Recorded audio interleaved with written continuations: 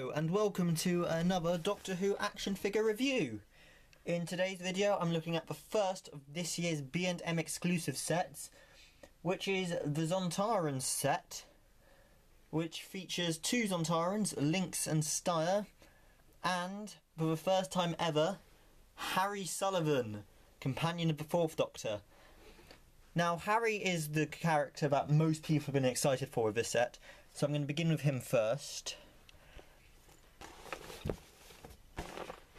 The articulation is very standard, so head can probably do a 360, yeah it can. Arms, there's no ball joint, but they go all the way around, 360 at the shoulder, 90 degrees at the elbow. The wrists can do a full 360, the waist can do a 360 as well. He would be able to do the splits, except he's got a massive duffel coat on. 360 there, and a 90 degree bend there, and no foot articulation. So articulation is very standard, but that's because for the majority it is reused parts. So for instance the coat is in fact the Tom Baker coat from the same story, but it doesn't look like that. I only found that out through a Batman March video, so clearly it's fairly subtle. This is as he looks for the majority of season 12, well, Sontaran Experiment. So he's got his blue navy uniform underneath. So for detail, the head is absolutely brilliant. It looks really like Ian Marter. I don't think any of us thought we were getting new head sculpts in the B&M sets ever, and yet here one is, Harry Suillivan, companion we've been asked up for ages. Go back and focus. So the hair is really nice. We've got the nice shades of brown with some lighter bits in the curls. The face looks... Go back and focus. You can tell I'm using my old camera. The face is great. It looks just like Ian Marter. The shirt, we've got some nice creasing effects, and we get a bit the navy uniform there. The coat is really nice in this sort of beige colour, which is just like it is in the episode, and then the legs are just grey and black. So a really nice figure to have to go beside our Fourth Doctor. All we need now is a classic Sarah Jane. Please, B&M, I'm just thinking, you know, next year we could get that, you know, just maybe. Oh, yeah, buttons on the shirt, also very nice. Yeah, so I reckon we could get a Sarah Jane, hopefully, maybe next year, as this is a figure where many years ago it seemed like a possibility, but in recent years I don't think anyone thought we were going to get it, as the only new sculpt who seemed to ever get would be the Doctor, and that would be in the modern series stuff. So to have a basically completely new classic series figure is incredible, and who better than Harry, who only had a short time in the TARDIS, only had a few stories, but is in my favourite TARDIS team with the Fourth Doctor and Sarah. I've never worked out if I prefer it with or without Harry in terms of the TARDIS team, but I think I do prefer it with him. I think the Fourth Doctor, Sarah and Harry is arguably the perfect TARDIS team. So this figure alone I would have paid the £20 for, which I paid for this. However, it's not just him on his own, he also comes with two other figures, which are the Sontarans. First up, we have Field Major Styre? It's not Grand Marshal, I don't think. It's Field Major Styre, I think. I'll probably edit this wrong. So this is a variant on a figure of Styre released many years ago, which was in a set with the Fourth Doctor and a Sontaran ship, which is a set I never managed to get, but I have seen. And this is sort of different paint colours. Articulation, I'll come to in a minute. I'll take the helmet off.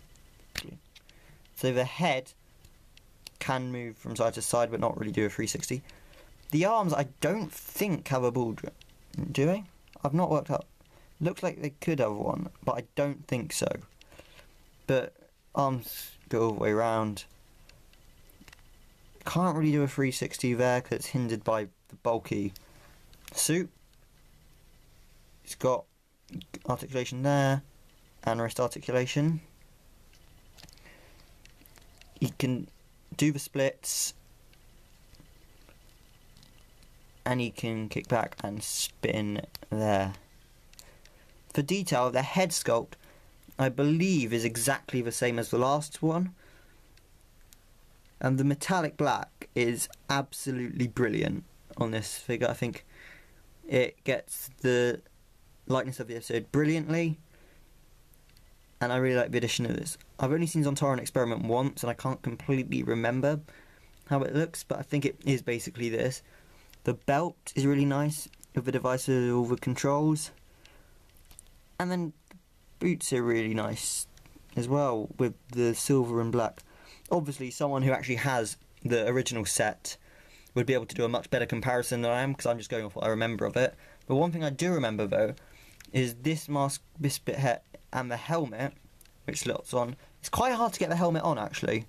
It sort of clips into place. The modern ones are very easy to get in, but then I guess now the classic ones, the helmet actually stays on if you want it on. The original release of this was black, the helmet, which I don't think is right. This sort of more, still it's a darker colour as this one gets, but still got the shine on it. And this helmet is really nice. I really love the classic series Sontaran design, and this is really nice. You also got the Probic vent on the back there. I think the classic Sontaran design, if the Sontarans return to Doctor Who at some point in the future, I'd love it to be a design like this rather than the modern ones. I've always think the black and silver design has looked better than the blue ones. I think the blue ones looks a bit stupid. So really that could have been the set, and it could have been a Sontaran experiment set. However, it's not that, because we also get Commander Linx from the Time Warrior, which was the Sontaran's first appearance. The articulation on this figure is exactly the same as on Styre, so I won't go into that. The hands, however, are different because it's got 3 fingers instead of the 5 or 4 and a thumb of Styre. The device on the side is slightly different design, and on his leg he has a slot for his weapon, which, let's see if it fits in. But that's the thing I forgot. So does it go in?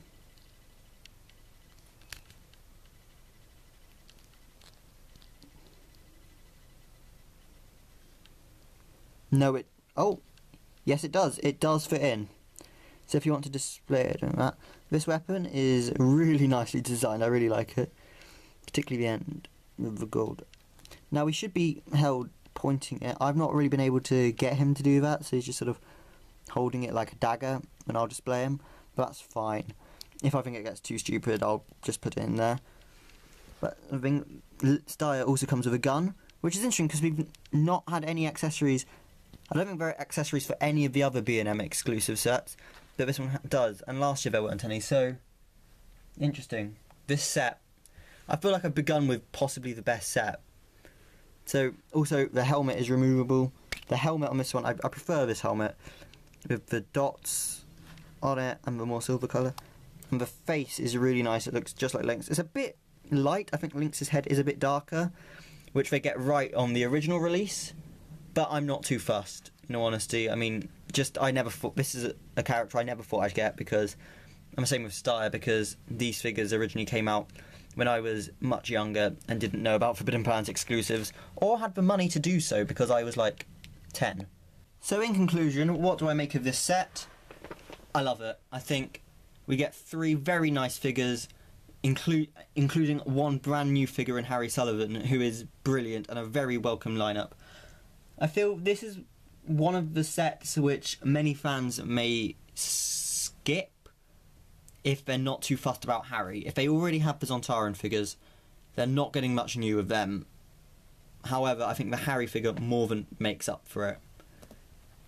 And for 3 figures for £20, I think that's an absolute bargain. I think that's a really great price, and I think this is a figure you should go out your way and try and...